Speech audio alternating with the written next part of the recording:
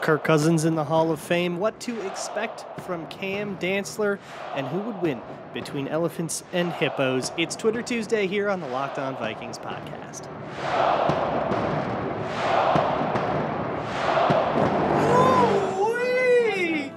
You are Locked On Vikings, your daily Minnesota Vikings podcast, part of the Locked On Podcast Network, your team every day. What's going on, everybody? Welcome to another episode of the Locked On Vikings podcast, part of the Locked On Podcast Network, your team every day. As always, I'm your host, your pal, and the kid you copied off in math class. My name is Luke Braun. You can find me on Twitter at Luke Braun NFL, shows on Twitter at Locked On Vikings. Thank you so much for making Locked On Vikings your first listen of the day, and I encourage you to go check out my Twitter page right now. Go to at Luke Braun NFL on Twitter and check out the pinned tweet. There's something pretty cool over there that I want to make sure that y'all know about. So it's Twitter Tuesday, which means I am answering your questions today. If you ever have questions for me, you can always send them to me at Luke Braun NFL or at Locked On Vikings on Twitter. You can send an email to lockedonvikingspodcast@gmail.com. You can fill out the Google form, which is in the show notes. Not too many questions. It's July. We're all a little sleepy. I get it, but that means I get to spend a little more time on each one, and sometimes I like that. So let me start with one that does require a bit more of a long-winded answer. It's from Kurt with 2 C's, and he asks, did you know that the Vikings would have went 15-2 if Zimmer's sleepy defense didn't give up any points at the end of both halves in every game? How hard could that have possibly been, since teams are basically not playing football during those periods of time? So there's a bunch of angles to this. I don't know what you mean by like teams are not playing football during those periods of time. I don't get that. Like it's a different world. They're playing like more like prevent defenses or something. I don't know what you mean there. But yeah, so that's a stat that's been flying around about like how the 2-minute defense was so bad under Zimmer. I don't think that's the best way to put it, because here's the deal. Somebody else did that the other way around. Like if the offense scored on every possession, they would have been at the end of halves, they would have been 13-4. Well, it's like, yeah, because you added 2 touchdowns a game. Yeah, they would have been pretty good. But the Vikings in 2021, their end of their 2-minute defense, so end of both halves, was worse than we've ever seen an NFL team do in history by like a lot, I think. Or going back to like 94 or whatever, like the data goes back. It was, we use historically bad as a term too much. This was historically bad. This set history. It was so bad. So I don't think even saying, oh, they would have been 15-2, like it would have won them a few extra games. No, they at times found a way to give up multiple touchdowns within 2 minutes. The problems there are immense. Some of it was situational stuff, right? Like, Mike Zimmer messing up with a timeout or something like that. Some of it was situational stuff with Kirk Cousins, It's 3rd and 6 and the clock is running and, you threw 4 yards over the middle or 2nd and 6 and the clock is running. And because it's 2nd and 6, you don't have to throw at the sticks. So you'll throw inside, but the clock will keep running. Or conversely, stuff where the clock should not keep running. It should stop, but then you throw one like a toe tapper to the sideline and it stopped, that kind of thing. And Kirk Cousins and like situational awareness has always been a big critique that I have of him. So that's part of it with the offense. That said, I mean, he like led drives that scored, and that's great. But there would always be those sort of things on the periphery, things we would kill Mike Zimmer for like not doing. I always see that as like a thing on the periphery for coaching, and he was not good at it. It was just never the biggest deal to me. And it's not the biggest deal to me with Kirk Cousins, but like as a quarterback, it is something that's like pretty annoying. So that's part of it. But again, part of it was just bad defensive play calling, a lot of off coverage. A lot of that was the corners not feeling very confident, not playing very confidently. If you remember, in Zimmer's old defense, cornerbacks could choose off or press coverage depending on a myriad factors, but it was their decision to make. And so if they felt like they needed to give up cushion to cover the guy, they were given the leeway to do that. And so you had like Cameron Dantzler and Bashaud Breeland playing off every damn snap, even when it was, 3rd and 2. That was a huge reason for the problems that they experienced inside 2 minutes. And then you had stuff like the Lions game where they just played all sorts of keep it in front of you and tackle, and they gave up 9 yards over and over and over again. And that was real. I mean, I was already ready to fire Mike Zimmer there, but I think that was the true final straw for there's no redeeming after that. But it cuts both ways. The defense would give up a score, and then the offense would go 3 and out so quickly that the defense would have to make another stop, and then they'd fail to do so. And so you actually would get multiple scores inside the same 2-minute drill. That was unbelievably awful. So like, how do you fix it? I don't know. You have to fix like 10 things. There's so many things that made that so bad and wrong that. A lot of it was Zimmer's fault. Some of it is Cousins' fault, and he's coming back. Some of it was just Cameron Dantzler's fault. He's coming back, right? Like, he's still playing. More on him later. So some of it, I think, is naturally fixed, but I do think we sort of have fallen into a trap. I think the Vikings themselves a little bit have fallen into the trap of saying, well, we got rid of the bad coach. Everything should be good now. And nope, sorry, y'all. There were problems with Zimmer, but there's a lot more going on with that. And I hope they don't get complacent and think that just getting rid of Zimmer and putting in some McVay guy will fix the whole thing of all the Vikings stuff, because that's not really how anything ever works. Harbs for Prez asks, is Kirk Cousins a Hall of Famer? I don't know where this came from. But it's been going around on Twitter a little bit, and so this is a bit of a joke question. Somebody in the comments of something was like, is Kirk Cousins a Hall of Famer, and did a poll. And it was, I believe, in the comments of a tweet about Kirk Cousins and like his yards per game or something. So I think it was a lot of Kirk Cousins fans in the replies to it. Either way, the poll was, is Kirk Cousins a Hall of Famer? And it was like 54% yes, which like, y'all? What are you looking at? Let's have a talk, all right? Kirk Cousins is at best Hall of Very Good, but I don't think so. That's where like Phillip Rivers goes, and I'm sorry, but no. What I'm guessing is that people are looking at like career passing yards or something, which if you don't era adjust, you get all sorts of wacky things. You get Kirk Cousins over Cam Newton, also over guys like Kurt Warner and Sonny Jurgensen. Like, there's a whole bunch of really good quarterbacks from back in the day, Len Dawson, Terry Bradshaw, who just don't have as many yards because it was a different era. And if you don't era adjust, like, what are you? You're just kind of saying all modern quarterbacks are better than all older quarterbacks, which, while that might be true, doesn't really help us differentiate for questions like who should make the Hall of Fame. Plus, you get all sorts of wacky stuff. You get Andy Dalton and Ryan Fitzpatrick in the Hall of Fame if you do that. And I don't think y'all want that. I don't think you believe that total yards should put you in the Hall of Fame. Like, I don't think you're willing to defend everything that implies. You're going to get, like, Dave Krieg in before you get Jim Kelly in. Like, get out of here. So, no, Kirk Cousins is not a Hall of Famer. I'm sorry. The Hall of Fame is a legacy place. It's so hard to get into the Hall of Fame because your legacy needs to be as one of the greats, one of the all-time Mount Rushmore, peak of everything. What is Kirk Cousins' legacy? If he were to retire today, his legacy would be, that dude was exactly 500 as a quarterback. His legacy is medium, is just being okay. Not terrible, not the worst quarterback you've ever seen, but not great. Just okay, just fine. Just, you can do it. He'll do. Maybe you can upgrade on him later, but he'll work. That does not get you in the Hall of Fame. That gets you in the Hall of Mid. So I've got a lot more questions to get to. I only got to a couple questions there. But again, lighter mailbag, so we'll get through all of them. So that will be all fine. But first, let me talk to you about Dave. Dave is a banking app that can help you get extra cash right away, especially if you're in a pinch. It can really come in clutch. It's like a gift from future you. Dave was invented because of overdraft fees, and overdraft fee, like how bad are overdraft fees? With Dave, you can avoid those overdraft fees if you need to pick up a birthday present, or you have some unforeseen expense, or you're just waiting for your paycheck to come in. Your paycheck's a day late. Now you got to pay rent and all that stuff. Don't deal with the overdraft fees. That is exactly what Dave is for. You can tackle those expenses without stressing out, and there are no hang-ups. So if you're in a pinch, you need some extra help, download Dave and think of it as a gift from future you. Download the Dave app, D-A-V-E, from the App Store right now. Sign up for an extra cash account and get up to $500 instantly. For terms and conditions, go to dave.com/legal. Instant transfer fees apply. Banking provided by Evolve. Member FDIC. Future you will thank you. Hey, so right now at the Locked On NFL podcast, we're doing the top 50 most valuable players as listed out by BetOnline.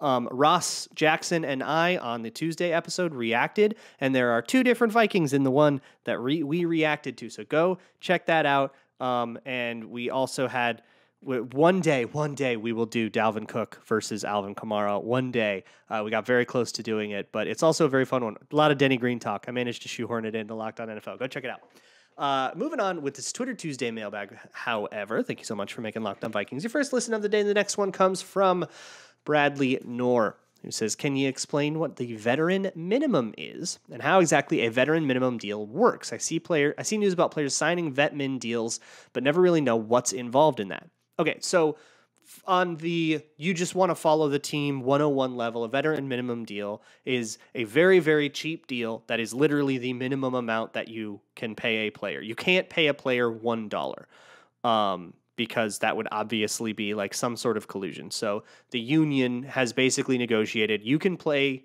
you have to pay players at least this much. What that amount is not a set amount. It depends on how many years you've been in the league, how many accrued seasons you have, but it ranges somewhere between $750,000 and like 1.2 million. So we're talking about nickels here in terms of a 3-year veteran minimum or a 4-season veteran minimum. We're talking about totally nickels and dimes, and you don't need to worry too much about it. If you Google NFL veteran minimum, you'll find like charts that say, you know, how much it is for 4 years, 5 years, 6 years, or whatever. Go ahead and peruse that if you want. But what you need to understand is that like every year you accrue in the league, if you become a free agent and a team wants to sign you, they have to pay at least X, and X goes up by like 80 grand for every year you're in the league, more or less. Yeah, that's kind of it. But veteran minimum, you can just think of as, okay, that guy's not on a rookie deal. He's not like a restricted free agent. And we are paying him literally as little as it is legal to pay him. And those vet min deals usually go out to players who are older or a little washed or have, for whatever reason, have no negotiating leverage, and they just kind of have to be happy to be on a team. And then you go, okay, you're just happy to be here. I'm not paying you any more than the league is literally making me. The Vikings did a lot of that last year with all their one-year deals and stuff. Rorschach Cousins asks, what is your ideal NFL streaming service, and how much are you willing to pay per month? So right now, I think NFL Game Pass should just be adapted to be a place where you can pick a team and get the games for that team. You pay $100 a year. You only get one team, right? You can't go watch all the games. You can still watch like coaches film and stuff. But I would pay way more than $100 a year if I could just go to NFL.com and say, I'm a Vikings fan. I would like to watch all the Vikings games. I'd probably pay like $600 a year for that, honestly. Like I would pay quite a bit, because that would probably still be less than what it would cost to get like a cable subscription or some other gigantic TV package, when literally the only live TV events that I ever want to watch are football games. So just let me watch just the football games or just the Vikings games. But until the NFL puts out a package that's usable and makes sense, ahoy mateys. Pace asks, with the amount of resources teams are putting toward analytics, why are there still so many first-round busts through the league every year? The easy answer, that's not going to be very satisfying, it's hard, man. The draft is impossible. Like, if you've been following the league for any number of years, I challenge you, go find a social media post you made some March, maybe early April, from just a couple years ago about some player you fell in love with and probably forgot about. And I'm not talking about, the blue chip, like, oh, I'm super in love with Kayvon Thibodeau. Like, okay, great. Good for you. He went 5th overall. And if he works out, excellent. Good job. But I'm talking about, the ones that people really pine over, that end up being like 3rd-round picks or whatever, 2 years and out of the league so often. Guys that we get super obsessed with. The one I always go back to is Will Hernandez. Vikings Twitter and Vikings fandom in general got unbelievably obsessed with Will Hernandez, and right now Giants fans want to kick him to the curb. They want to fire that guy into the moon. It's just hard. Like half of first round picks don't pan out, and less than that many second round picks pan out. And I think part of it is you just can never know how a guy's going to transition from college to the NFL. It's a vastly different world. It's more work. It's like more rigor. In some ways, it's less rigor. It's more pressures in some ways, less pressures in some ways. It's so different that some guys just do not adapt and just flame out because they just can't quite get their heads wrapped around this or that. You can't predict injuries. There's just stuff you can't predict. Like analytics is not a cure-all. And I would even say, you said with so many resources being put into analytics, I don't know if there is that many. I mean, it's like the biggest analytics teams are like 8 people strong. Like they're hiring teams of like 8 math people. That's not like pouring a crap load of resources into analytics. Now, we have a better sense of how fast a guy is with analytics, right? Because we have tracking data and we can do better than a 40-yard dash now. You know, we have a better sense from analytics of, what sort of schemes players played in, or because we have tracking data, or, we have all sorts of other tools to better answer questions. But like the question, how fast is that player? Even if we can answer it way, way, way better than we used to be able to, isn't any more useful than it used to be. And every position, even, wide receivers need to be more than just fast. We've known that for a while, right? So there's always going to be unknowns and untangibles that are going to cause things like the 3rd overall pick not being very good and then the 4th overall pick is a superstar. It happens all the time. It's basically unavoidable, and the draft is closer to random chance than it is some kind of controlled thing where some teams are better than others. And that is actually pretty analytically backed.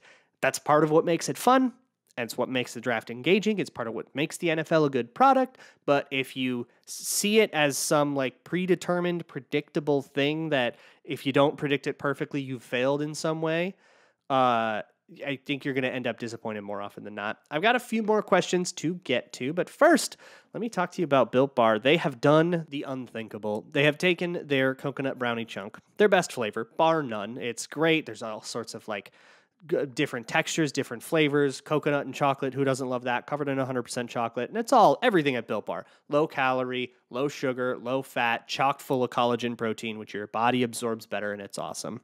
They've taken this coconut brownie chunk, this beautiful, perfect thing, and they've done their Built Puffs treatment to it. It is now a marshmallowy, coconutty brownie chunk puff. It is just an affront to God, and it's so good. It's amazing. So if you want to get that or any of their regular protein bars, all the main series flavors are always available, chocolate raspberry, chocolate mint, that kind of stuff, you can go to built.com. Just make sure you use promo code LOCKED15, LOCKED15. You can get 15% off of your order. That is at built.com. Moving right along with this Twitter Tuesday mailbag. The next question I'm answering comes from Lock to Mini, who asks, if you could pick one backup QB in the NFL to be Kirk Cousins' QB2, who would it be? Who would be the most fun, logic and nuance aside? There's no wrong answer, but there is a right one. All right, Lock to Mini. I will engage this on your terms. You are asking me if Drew Lock to the Vikings as a backup to Kirk Cousins would be a good idea. Yeah, absolutely he would be qualified to be a backup. My hesitance is he might be overqualified to be a backup. I think he might be a low-end starter, high-end backup kind of guy. So yeah, hell yeah, for sure. And Jesus Christ, Seattle, find God. Don't rely on Drew Lock to be your actual starter. What are you doing? So Drew Lock is a very boomer bust quarterback, right? He takes a lot of chances. Some of them are really bad. So he's going to have 4 interception games, and he's also going to have games where he bombs really cool deep passes, right? In a backup, that kind of variance might be what you want. If you're starting a backup quarterback, you kind of want to live by the sword and die by the sword. If you have a really conservative backup that loves to get 182 yards, you'll just never win the game. But it doesn't matter if you lose the game by more. So yeah, take the risk. What do you have to lose? You're probably losing the game anyways. Let's go YOLO about it and raise variance. That's how underdogs should behave. And I think Drew Lock really plays into that. I think he'd be, a lovely backup for anybody. Sure, absolutely. Why the heck not? But if we're talking about actual backups that would be available, I don't know where Chase Daniel's playing. He's always my answer to this, though. I really like him as a backup because I think he's He can pretty much execute anything, and he is a little more conservative. I mean, he is not the guy that's going to take a million chances and YOLO his way into 4 touchdowns and 4 interceptions, Jameis Winston style. But he can execute things well. He can throw an accurate pass, and I think you can make a game-winning game plan out of that. Zach Walters asks, what's going on with Cam Dantzler? Will we see more of him in year 3, do you think, or is he going to get buried on the depth chart? I think he's de facto cornerback 2 right now in OTAs. Somebody correct me if I'm wrong, if they've been if they've seen it or differently or something like that. But with Andrew Booth out, Cameron Dantzler has been the starter, and Andrew Booth probably has to take that job from him. And then Patrick Peterson's the starter opposite. So I think Cam Dantzler right now has a starting job, like a full-on starting job, and it's a matter of the rookies, Caleb Evans and Andrew Booth. How well do they play in camp? And what sort of rotation does that justify? How many snaps they earn will eat into Cameron Dantzler's snaps. That's where we're at. So will it be a bigger role or not? Kind of depends on camp. My guess would be probably. I mean, rookie corners are never going to be that good right away. And I do think that this scheme will be better for Cameron Dantzler than Zimmer's was. So I would guess yes, but I mean, I'm making a prognostication here. It's far from anything set in stone. It's going to come down to camp is the real answer to your question. Alex Schultz asks, how many years do you think Thielen can still be productive? He's been my favorite player for years, and I'm wondering how much longer he has. I believe he has aged to a point where he can kind of be sustained here for as many years as he wants to play till he retires, as long as his body kind of holds up and he still feels like he can. He's 31, man. I mean, we're not putting him out to pasture. He's not 36. He's not, a gray beard yet. Like 31, you still can do stuff in this league. But he's not going to be a burner. He does not have, I would not imagine he can run the 4.4 that he ran when he was a rookie, right? But he's a phenomenal red zone weapon. So that's excellent, right? So you're going to have the all he does is catch touchdowns thing. It reminds me of older Chris Carter, who was great in the red zone, and his speed wasn't all there anymore, but you had Randy Moss in his prime, so who cared? But it's, he can catch everything that comes in his way. He knows how to run a route. He can be really savvy. There's kind of always a place for that, even if it doesn't have the speed. I always said he would age gracefully. I believe he has. I believe he has aged gracefully, and now he is who he is. He's not going to be a 1,500-yard receiver or anything like that. But he'll be there, probably worth being wide receiver 2 until his body starts giving out. And it's just going to be a matter of how many games do you get him for? Can he stay healthy? But we went over that a few episodes ago, and I'm not like crazy concerned, not any more than I would be for any 30 plus wide receiver. How much longer does he have? I do think he has more than 2 years in him.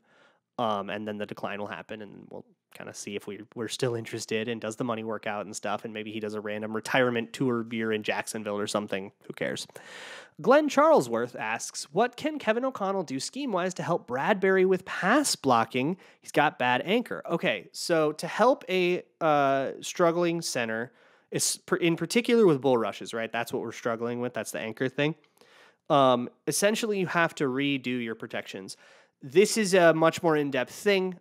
There is an article I wrote over last season about protections and the basics of how they work. It's a lot more of a system than you block that guy, you block that guy, you block that guy. It's how do you respond to fronts and stuff like that. But essentially the goal is to keep Garrett Bradbury out of one-on-ones with nose tackles. Give him a guard, give him help, turn protections with a little bit more. What that means is leaving tackles on an island, but we might be able to do that. I'm okay with leaving Brian O'Neill on an island. He can do that, or maybe even Darisaw. Darisaw can take a step forward. That would be great.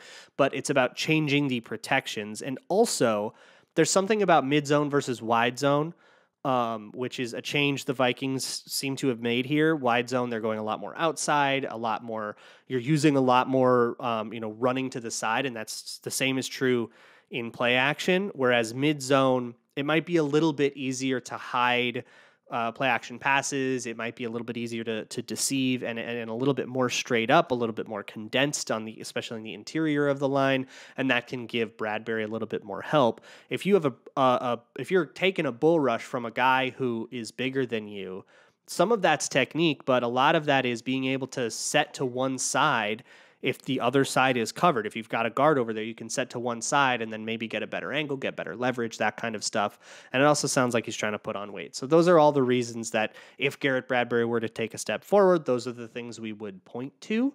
And it sounds like they're going to give him, a fair shot to win a contract, and he's going to be the starter at center without any competition. So, yeah. That brings me to Jeff Douglas saying, based on the weaknesses of the roster, which position do you believe is most likely to see a veteran added? And who would that be? Not center.